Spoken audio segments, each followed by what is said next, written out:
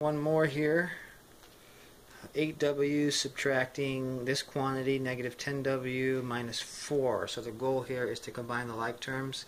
We first must undo the parentheses by performing that operation right there. And so let's take it straightforward. We are subtracting off negative 10W. That looks like this. That's the easy part to write. And then we're going to subtract off a subtraction of 4. Well, like here, when we subtracted off the addition of y, we kept that operation and then thought of this as the negative of that. And that's the best way to go here. Keep that operation here, so we're going to subtract off the subtraction of a 4. So we'll keep the subtraction here, and then think of that subtraction as, I'm going to call it negative 4. So, what do we have here? We have 8W subtracting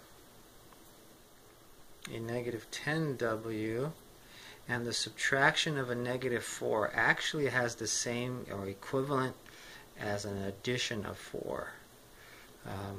So hopefully you can buy into that. And look what we have here. So we have like terms, right? A W and a W.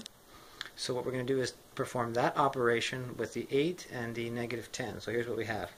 We have 8 subtracting a negative 10 W and then add 4. So 8 minus a negative 10, after doing research and thinking or evaluating, you should come up with 18W plus 4. So that's 18 W's there. So hopefully this helps. Let me box that up.